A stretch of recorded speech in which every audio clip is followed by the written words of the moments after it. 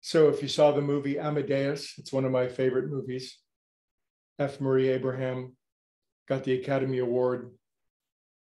There's the most wonderful scene. There are many wonderful scenes. Spoiler alert. So if you haven't, you can just turn me off if you want, but hopefully you've seen it.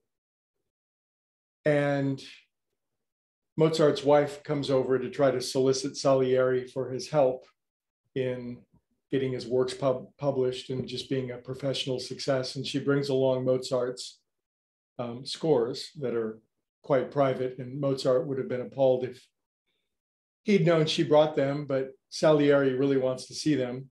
So he plies her with some liquor-filled chocolate bonbons, which loosens her up quite a bit. And so finally, she just hands over a whole brochure of Mozart's scores. And Salieri is most hungry to see them. God only knows what sort of advantage he can take by reading them or stealing them or selling them, or God only knows what. But he opens them up, and he's, with his musical mind, which is extremely adept. It's not at Mozart level, but he can instantly read the scores and he can hear the music in his head. And in the movie, he's playing the music in his head that he's reading, and he's floored by something that he sees.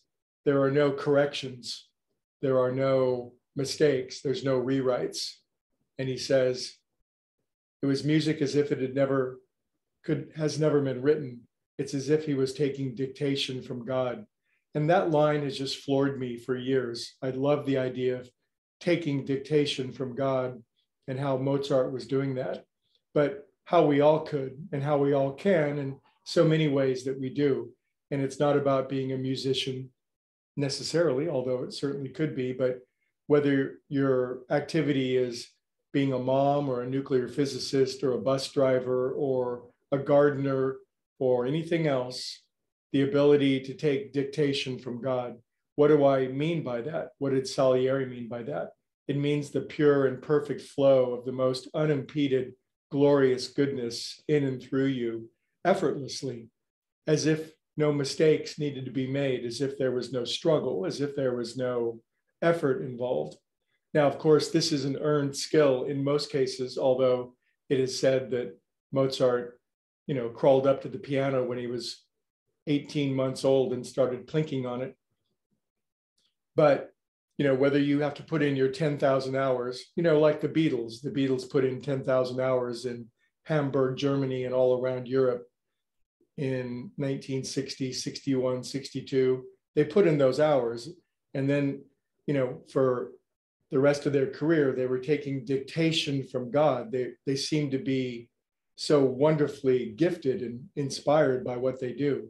Now, the difference for us meditators and the key in meditation in this whole theme is that we gain the one most important thing when you meditate. See, you can get good at anything. You can put in your 10,000 hours and become excellent and adept at any skill, but it's the meditation and it's the conscious contact.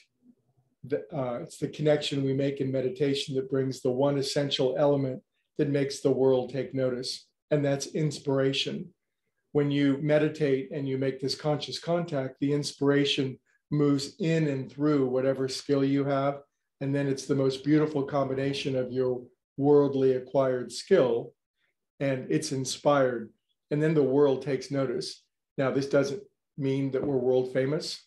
It's irrelevant. A lot of people have zero interest in that, but it means your work is so good. There's no competition for it. There's no scratching and clawing against other people. The effect of your work spreads out into the world in ways harmonious and beautiful and glorious. So in our meditation, we are learning how to take dictation from God. The signal flows through us, and whatever it is that we're expressing is then inspired and beautiful. We'll talk about this principle all week long. And congratulations on being a meditator and letting the inspiration in. I'll see you guys tomorrow.